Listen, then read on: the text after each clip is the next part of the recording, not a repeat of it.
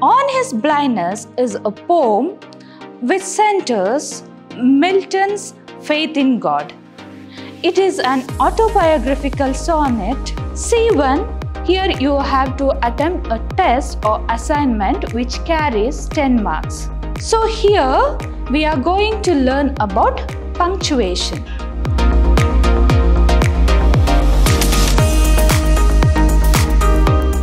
Hello everyone, I am Mrs. Reena, lecturer, Department of English at Vidhyaashram College, MYSURU.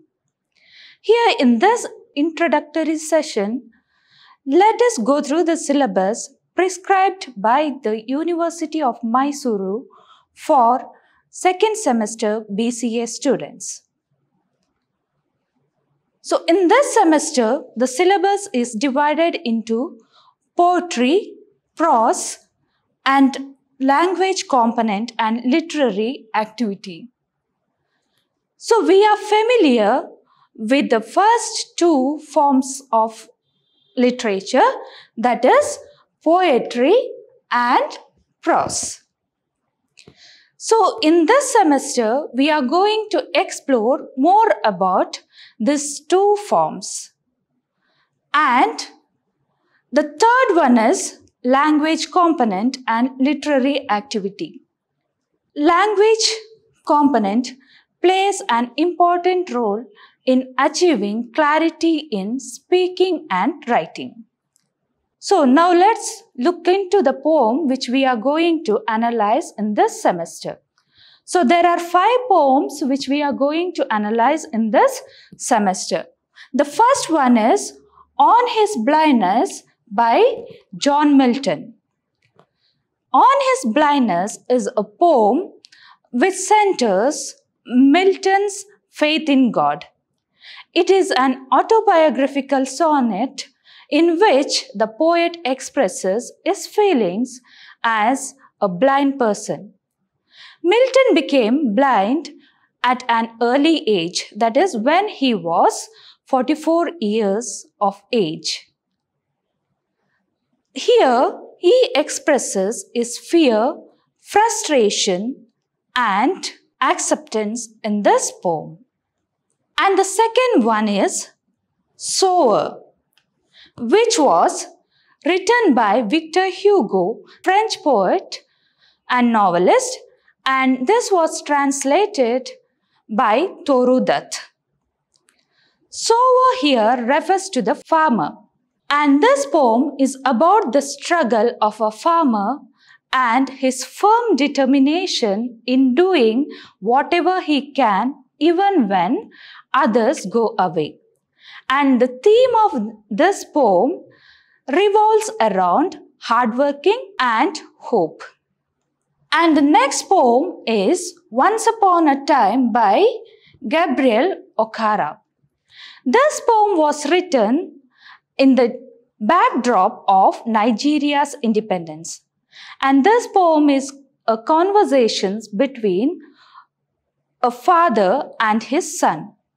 And it focuses on a father's attitude towards the cultural change. And also it reflects upon the artificial relationship and manners prevailing in the present world. So there is a wide comparison between the past and the present in this poem.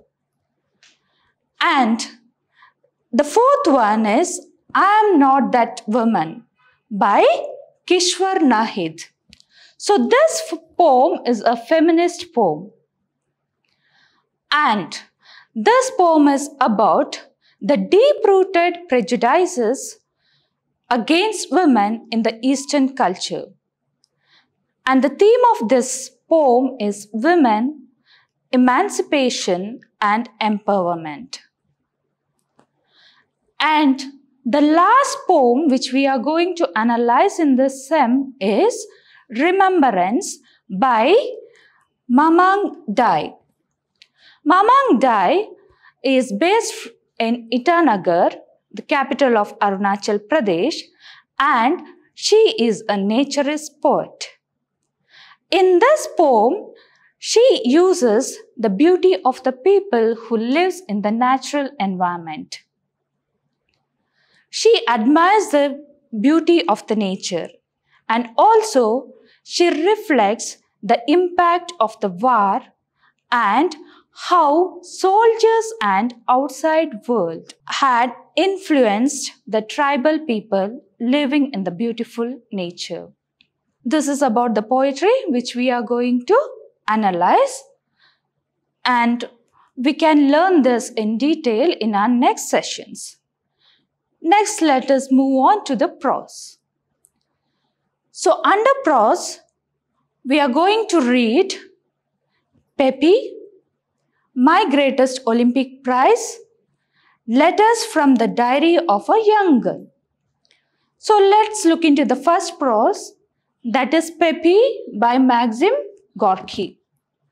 So Pepi is a short story written by Maxim Gorky, and it deals with the Italian working class, their life and their struggles or sufferings. This story is centered around a 10-year-old boy named Pepi who belongs to a poor family and who is frail or weak physically but very clever mentally. And the second one is My Greatest Olympic Prize. So this is also a short story which describes Jesse Owens' experience at the Olympic Games which was held in the year 1936 in Berlin.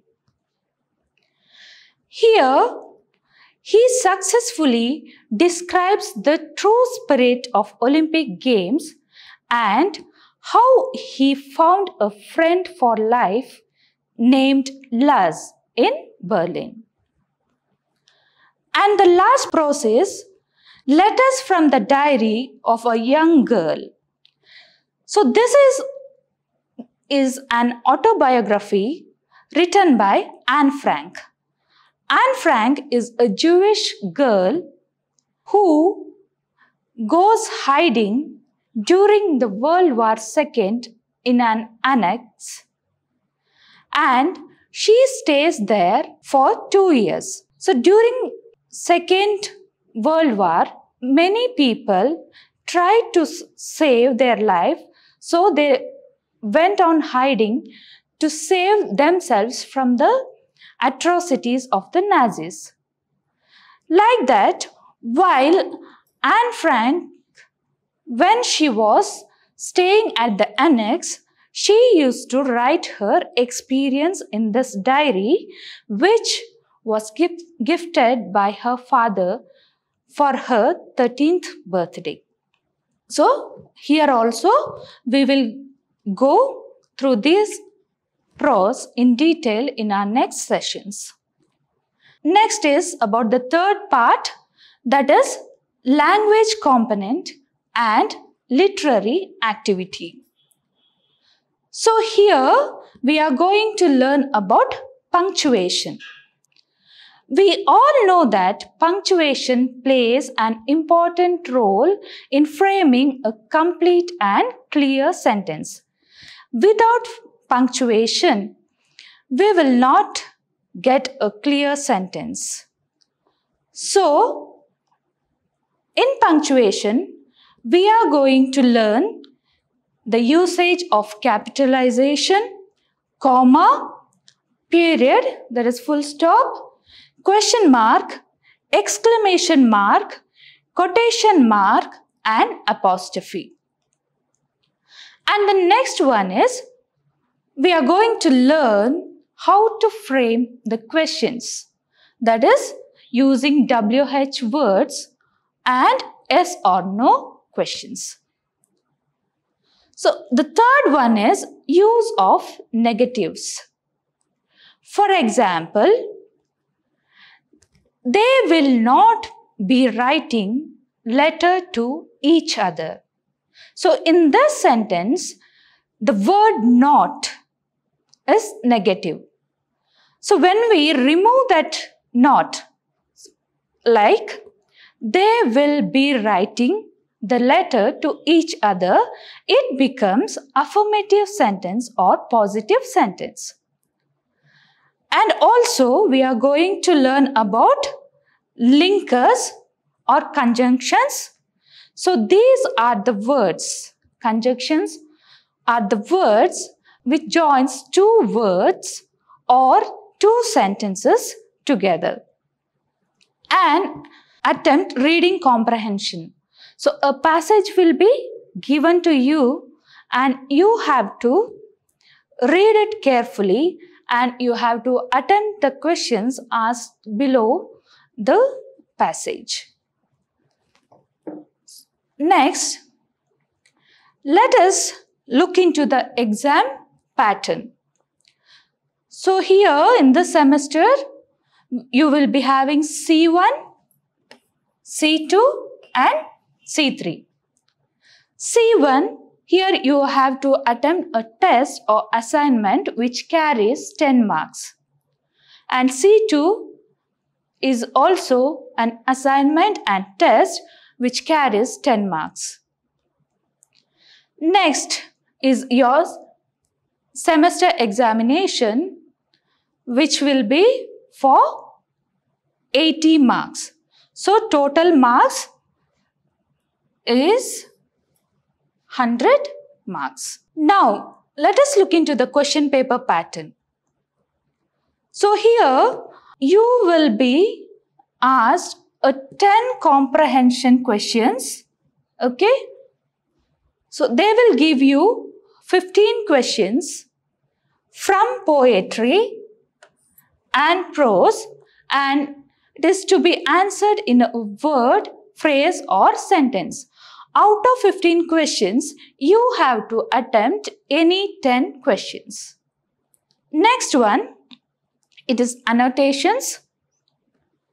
So, here out of 4 annotations, you have to attempt 2 annotations and that will be from the poem.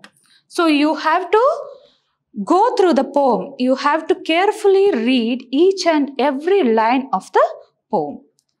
And next one is, out of 4 essay type questions, you have to attempt 2 questions and it carries 10 marks each. So it is total 20 marks.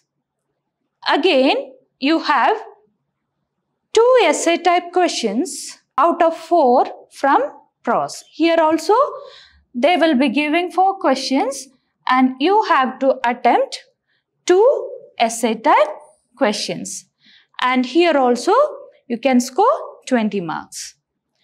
And at the last, they are going to ask few questions from language component, that is the grammar part, and here also you can score and it is also for 20 marks. So this is all about the syllabus which you are going to learn in this semester and also about the exam pattern and the question paper pattern. Hope you all understood this. So let us continue learning in detail in our next sessions. Thank you.